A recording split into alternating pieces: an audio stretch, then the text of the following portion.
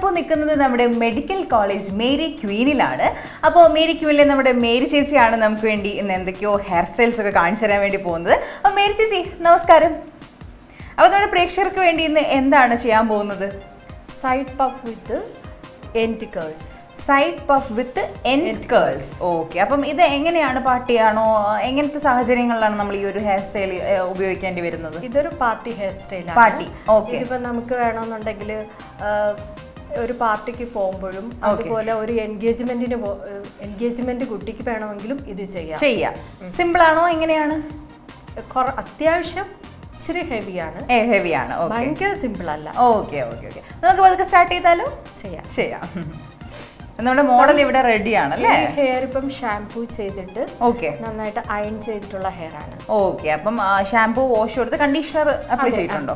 Conditioner apply ചെയ്ത് നന്നായിട്ട് dry ചെയ്ത് വെച്ചിരിക്കുകയാണ്. ഫ്രണ്ട് പോർഷൻ ആണെന്നുണ്ടെങ്കിൽ ക്രിമ്പിംഗ് ചെയ്തിട്ടുണ്ട്. ഓക്കെ.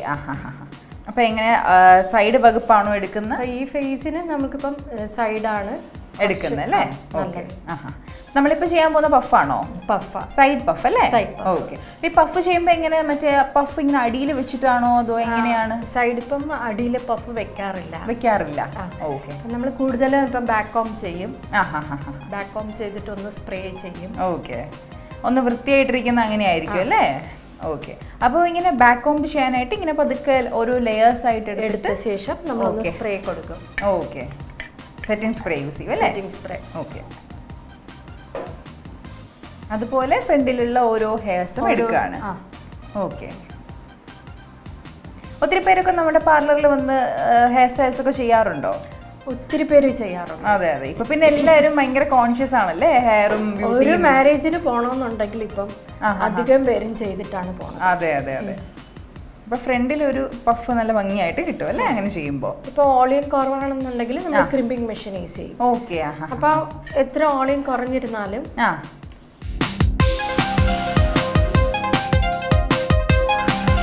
എത്ര ഓളിയം കുറഞ്ഞിരുന്നാലും നമുക്ക് നല്ല ഓളിയം ഉള്ളതായിട്ട് തോന്നിക്കും. ഓക്കെ. അപ്പൊ ഇത് ഇപ്പൊ ക്രിം ചെയ്തിരിക്കുന്ന ക്രിമ്പിംഗ് മെഷീൻ വെച്ചിട്ടാണോ? കുറച്ച് മാത്രമേ ചെയ്തിട്ടുള്ളൂ. ബ്രൈഡിനൊക്കെ ആണെങ്കിൽ നമ്മൾ ഒത്തിരി നന്നായിട്ട് ചെയ്യും. 2 പ്രാവശ്യം ചെയ്യും. ഈ ക്രിമ്പിംഗ് ഒക്കെ നമുക്ക് വീട്ടിൽ ചെയ്യാൻ പറ്റുന്നതാണോ എളുപ്പത്തിന്? മെഷീൻ വാങ്ങിച്ചാലും നമുക്ക് ചെയ്യാം അല്ലേ? ഓക്കെ. അപ്പൊ ഇങ്ങനെ സ്പ്രേ ചെയ്ത ശേഷം ജസ്റ്റ് ഒന്ന് ക്ലിപ്പ് ചെയ്താൽ മതി. ഓക്കെ. വളരെ എളുപ്പമാണല്ലേ? അതെ. പക്ഷെ എന്നാലും ഒരു പെർഫെക്ഷൻ നമുക്ക് പെട്ടെന്ന് ചെയ്യുമ്പോൾ കിട്ടൂല അല്ലേ? ഈ ഫ്രണ്ട് പോർഷൻ നമ്മളിപ്പോ ചെയ്ത് കഴിഞ്ഞു. അപ്പൊ ഇനി ബാക്കില് ക്ലിപ്പ് ചെയ്ത ശേഷമാണ് നമ്മളിപ്പോ ഫ്രണ്ട് ക്ലിപ്പ് ചെയ്യുന്നത്. ഓക്കെ.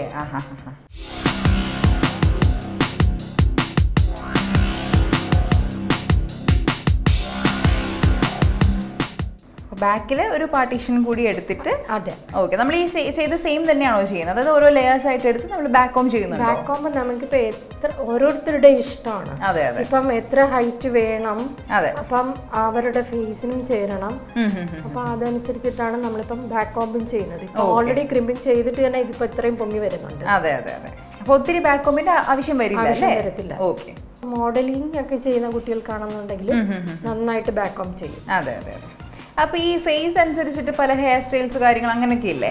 അപ്പം അതെങ്ങനെയാണ്? ഇപ്പൊ റൗണ്ട് ഫേസിനൊക്കെ ആണെങ്കിൽ എങ്ങനത്തെ ടൈപ്പ് ഓഫ് വകുപ്പ് അല്ലെങ്കിൽ ഹെയർ സ്റ്റൈൽസ് ഒക്കെ എങ്ങനെയൊക്കെ ആയിരിക്കും നല്ലത്? ഒത്തിരി ചെറിയ ഫേസ് ആണെന്നുണ്ടെങ്കിൽ നമ്മൾ ബാക്കിലോട്ടായിരിക്കും. ഇതുപോലെ കുറച്ച് ലോങ് ആണെന്നുണ്ടെങ്കിൽ സൈഡിലോട്ടായിരിക്കും. ഓക്കെ. അങ്ങനെ ഓരോരുത്തർക്കും നമ്മൾ ചെയ്ത് നോക്കുമ്പോൾ അവരുടെ ഫേസിന് സൂട്ട് ആകുന്ന രീതിയിലായിരിക്കണം ചെയ്യേണ്ടത്. ഓക്കെ. അപ്പൊ അതെനിക്ക് തോന്നുന്നു ചേച്ചി പറഞ്ഞു കൊടുക്കുമായിരിക്കും അല്ലേ? അത് നമ്മളിപ്പോ ഒരു പാർട്ടി വരുമ്പോ അവർക്ക് ട്രയൽ കാണിച്ചു കൊടുക്കും.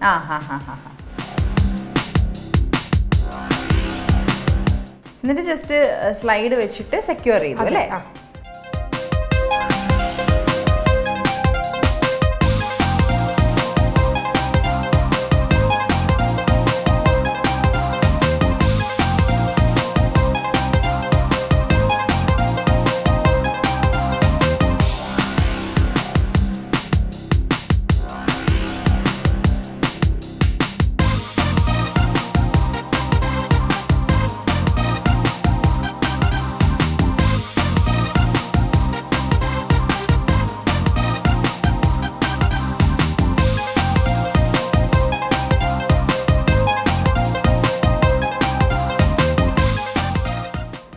ലാസ്റ്റ് സെറ്റിംഗ് സ്പ്രേയും കൂടെ വെച്ചിട്ട് സെറ്റ് ചെയ്യണം അല്ലേ? ഓക്കെ. ഇനി ഈ ഫ്രണ്ട് പോർഷൻ ഓക്കെ ക്ലിപ്പ് ചെയ്യാം.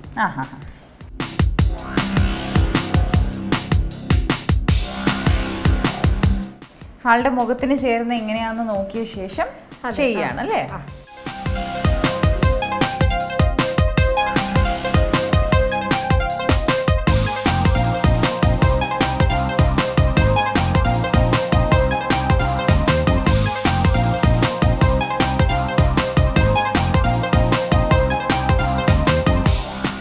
ഇപ്പൊ പഫ് കംപ്ലീറ്റ് ആയിട്ട് കഴിഞ്ഞോ? ഇവിടെ നമ്മൾക്ക് കുറച്ചും കൂടി വേണമെങ്കിൽ കുറച്ചിങ്ങനെ ഹൈറ്റ് കൂട്ടി കൊടുക്കാം അല്ലേ? മേലത്തെ ലെയർ ചിലപ്പോൾ ഹെയർ സ്റ്റൈൽ ഭംഗിയായിരിക്കും, ആൾക്ക് അത് ചേരുവോ എന്നുള്ളതും കൂടി നോക്കണം.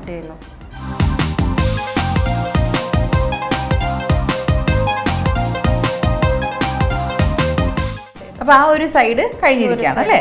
ഓക്കെ. നെക്സ്റ്റ് സൈഡ് എന്താണ് ചെയ്യാൻ പോകുന്നത്? ഈ സെയിം തന്നെയാണോ? ഈ സൈഡിൽ നമ്മൾ ഇത് ബാക്ക് കോം ചെയ്തിട്ട് ഓക്കെ. ഇപ്പോൾ ഒത്തിരി ചെറിയ ഹെയർ ഉള്ളത് കാരണം സ്പ്രേ ചെയ്യാം. ഓക്കെ. സ്പ്രേ ചെയ്യുമ്പോൾ ഭയങ്കര കുറച്ച് ദൂരെ നിൽക്കണം, അതുപോലെ ഫേസിൽ ഒട്ടും വീഴാത്ത രീതിയിൽ നിൽക്കണം അല്ലേ?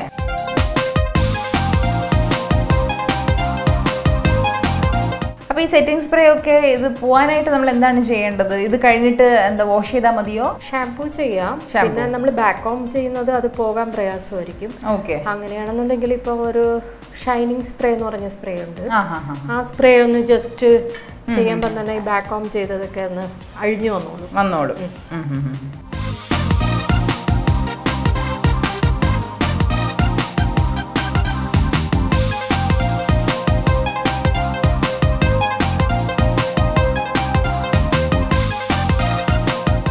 അതും ജസ്റ്റ് ഒരു ഭംഗിക്ക് വേണ്ടിയിട്ട് ഒന്ന് ട്വിസ്റ്റ് ചെയ്ത് കൊടുക്കുകയാണ് അല്ലേ?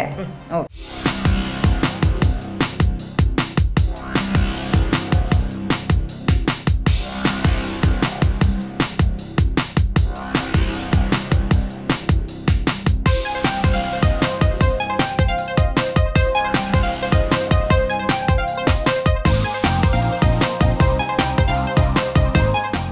ട്വിസ്റ്റ് ചെയ്തെടുത്ത ശേഷം ഹെയർ ക്ലിപ്പ് സെറ്റ് ചെയ്യാണ്.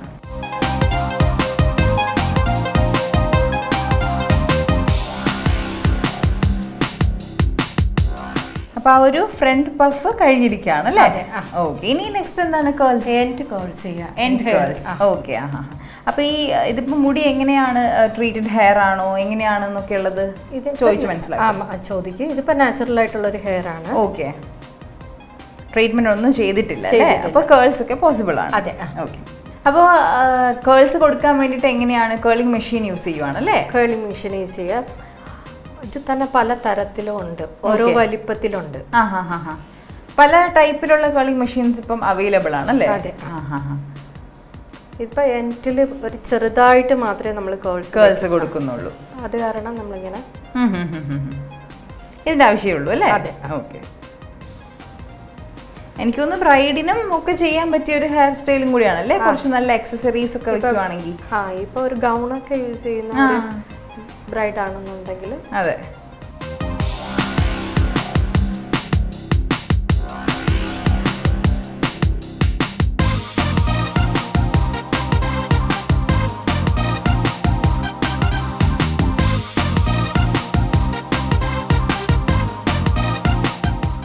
കെമിക്കലി ട്രീറ്റഡ് ആയിട്ടുള്ള മുടികൾക്കാണെങ്കിൽ ഈ കേൾസ് പറ്റില്ലായിരിക്കും അല്ലേ?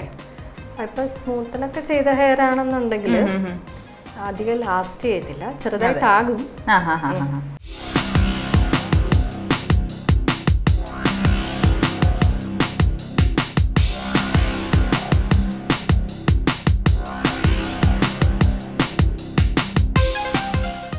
അപ്പൊ ഇതുപോലെ ഈ ഹെയർസ് ഫുള്ള് നമ്മൾ കേൾ ചെയ്ത് കൊടുക്കണം അല്ലേ? അതെ. ഓക്കെ. അപ്പോൾ ഓരോ സെക്ഷൻ എടുക്കുമ്പോൾ ആദ്യം എടുത്തതിന്റെ അതേ അളവായിരിക്കണം. ഓക്കെ. നമ്മൾ എൻഡിൽ മാത്രമേ കേൾസ് കൊടുക്കുന്നുള്ളൂ. അപ്പം അത് ആ ഒരു ലെങ്ത് നോക്കിയതിന് ശേഷം വേണം ബാക്കിയും ചെയ്യാൻ. ഓക്കെ. ഇതിപ്പോ ഒരു ലെയർ കട്ട് ആയിരുന്നെങ്കിൽ ഇപ്പം പല സെക്ഷനായിട്ട് തിരിച്ചിട്ട് അങ്ങനെ ചെയ്യുമായിരുന്നു. ഇപ്പം സ്ട്രെയിറ്റ് ഹെയർ ആയതുകൊണ്ടാണ്, സ്ട്രെയിറ്റ് കട്ട് ചെയ്തേക്കുന്നതുകൊണ്ടാണ് ഇങ്ങനെ ചെയ്യുന്നത്.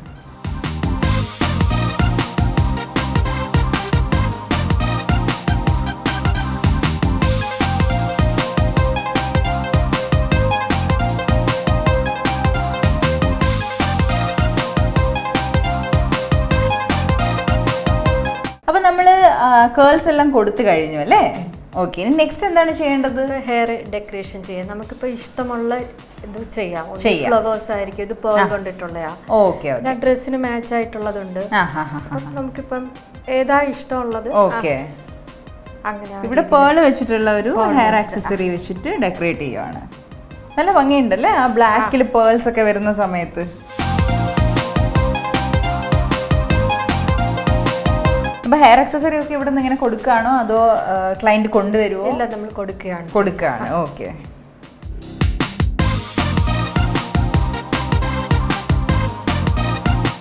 വളരെ സിമ്പിളായിട്ട് എന്നാൽ അത്യാവശ്യം ബ്രൈഡിന് വരെ ക്യാരി ചെയ്യാൻ പറ്റിയ ഒരു ഹെയർ സ്റ്റൈലാണ് അല്ലേ?